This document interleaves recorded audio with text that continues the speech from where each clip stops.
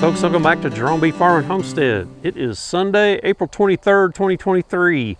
It's a beautiful day here in central Oklahoma. It got up to about 62 degrees today. The sun's getting low over here in the west, so I don't have a whole lot of time. We've had some crazy weather. So the last 3 weeks, it's been really dry, not much rain. And we hadn't got any rain quite a while before that, but it was really dry right in the middle of the nectar flow.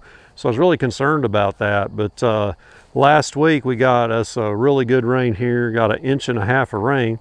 Also got some really severe weather, so had some hail.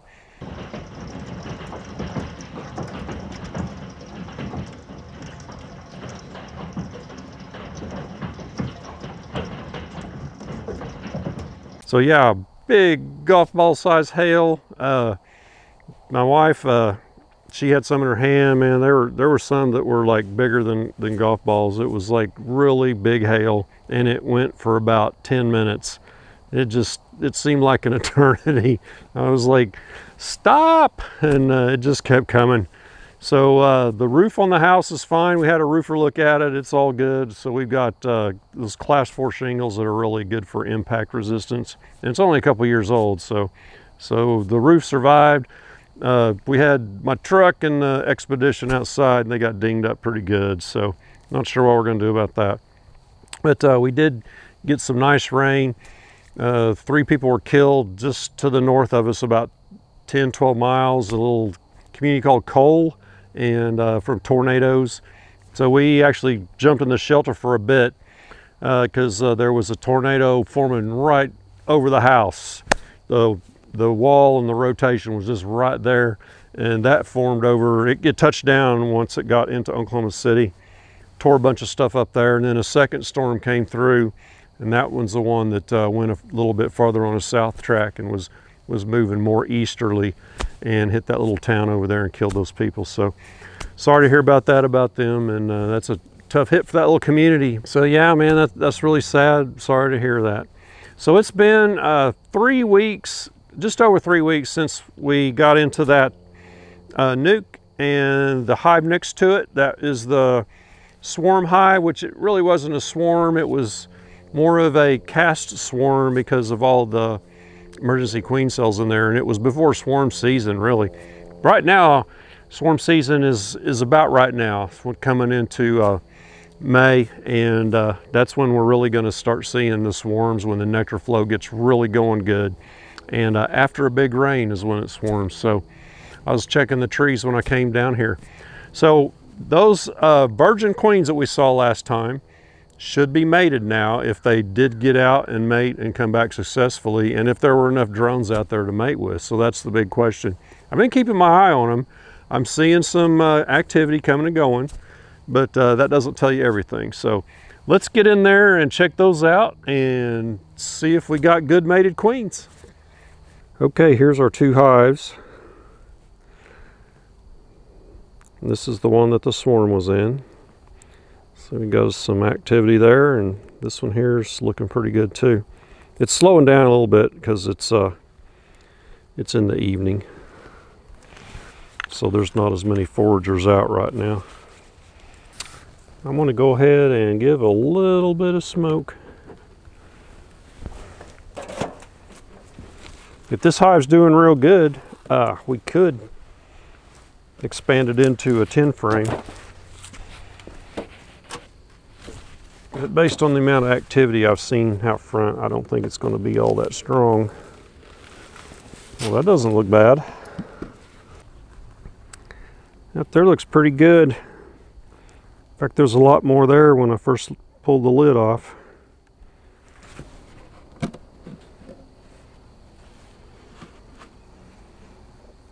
That's a really good population from where they came from. That's looking very promising.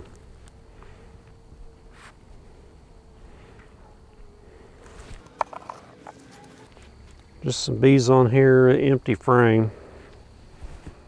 But I would assume they're going to start putting some nectar in here.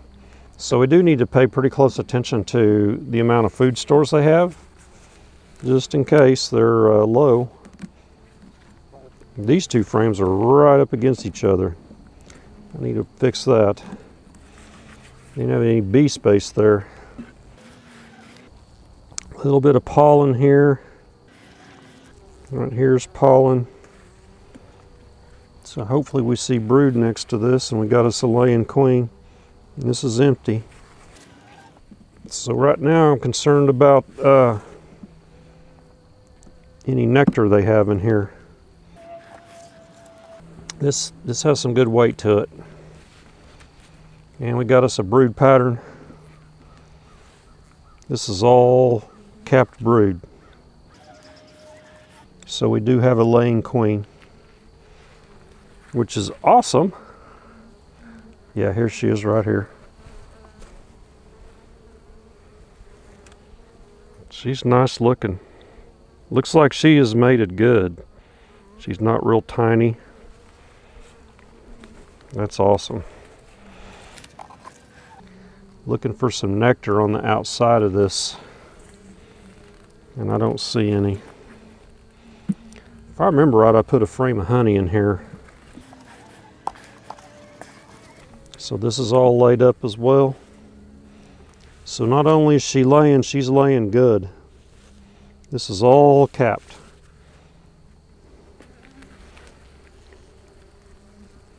Same thing here. If we don't see some nectar on this next frame, we're going to need to feed these bees right here.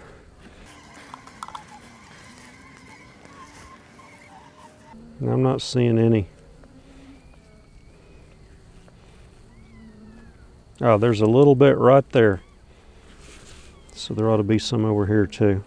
Yeah, they do have a little bit on this outside frame. And none here. All that's some old bee bread. So it's supposed to get down to 39 degrees tonight. So I am not going to expand them tonight. But tomorrow I will get down here, hopefully, and I can expand this hive out and mark that queen. She'll be this year's queen. I think this year is red. So this frame right here, the spacer's broken off, so I need to move it out of here, because there's no bee space between these two frames on this end. Okay, let's get into hive 17 here.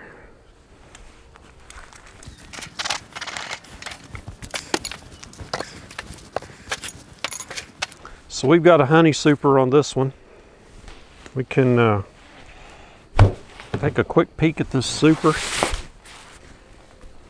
Let's see if they're up here covering it up any. So the population in this hive, you know, they had the brood break, so it's not going to be a lot. So not many bees up here at all. So we can use this super somewhere else if we need to. In fact, this hive might need to be reduced. But prior to it going queenless and then doing their supersedure or emergency queen, it was a really strong hive. So I see fairly decent amount of bees here and not so much over here.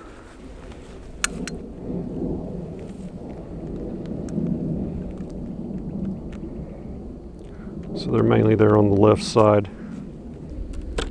They're pretty calm, so I'm not going to put any smoke on them from the top here. This is empty. Empty. Empty. That's all drone comb. I'm going to put that on the outside. We got us some nectar right here. Good deal. So blank and empty. I'm going to put that on the outside. Here's another blank one. And they are drawing that out. Freshly waxed. I see a queen, but I don't see brood.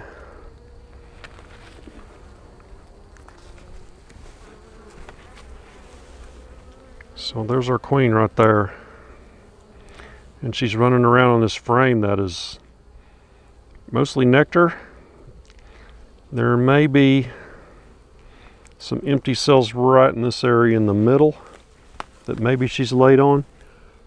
So right here in this space right here where there's not many bees, I blew on it, got them off there. There's eggs in there right where she's at. So she is laying. So she just apparently started laying.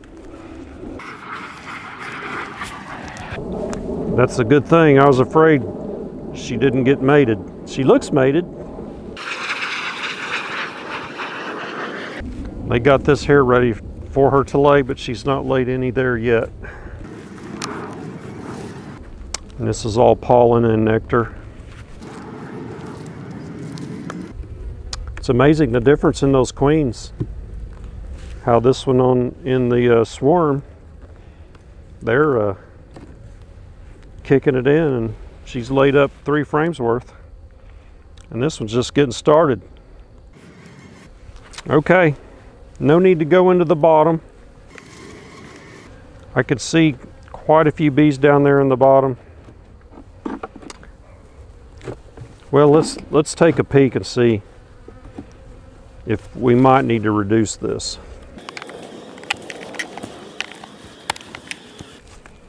That actually doesn't look too bad at all. What we want to make sure of is there's coverage.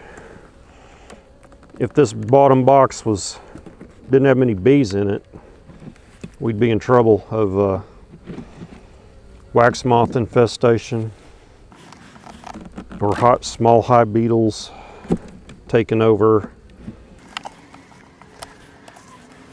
Yeah, so we got decent coverage.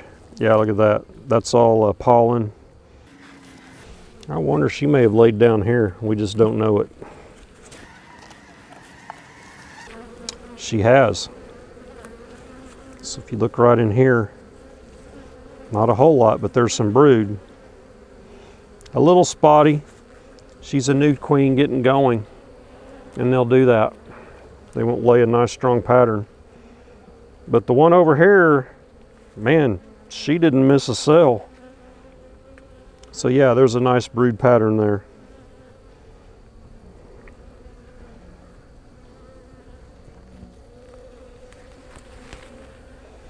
So this hive is going to do good.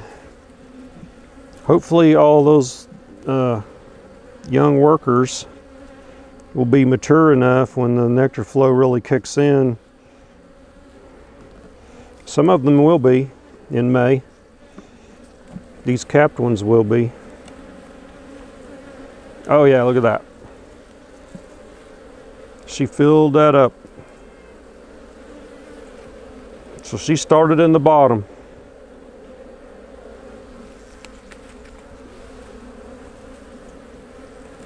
This hive is going to be strong before long.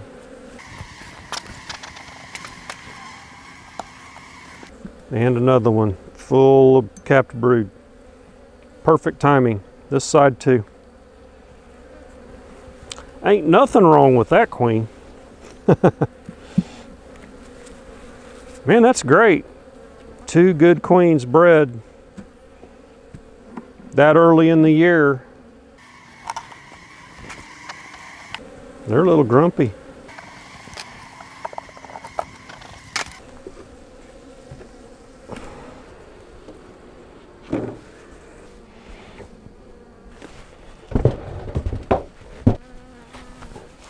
Okay, man, great news. 2 good queens, and we'll go in and we'll get these marked next time.